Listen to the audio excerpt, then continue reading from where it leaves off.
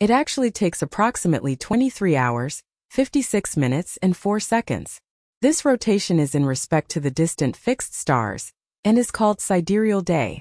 A sidereal day is the length of time it takes a planet to rotate from the perspective of a distant star. Despite a sidereal day seeming pretty clear, it's not what our calendars and clocks are based on.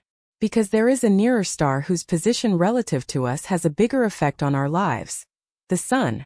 So, in practice, we measure a day from noon to noon. From when the Sun crosses a meridian to when the Sun crosses the same meridian again. This is called solar day. The Earth spins around its axis counterclockwise. It also moves around the Sun counterclockwise. After a sidereal day, the Earth moves a bit along its orbit. So some more rotation is required for the same meridian to point back towards the Sun. That's why a solar day, the longer definition of one rotation, what the modern calendar and clock are based on, is 24 hours.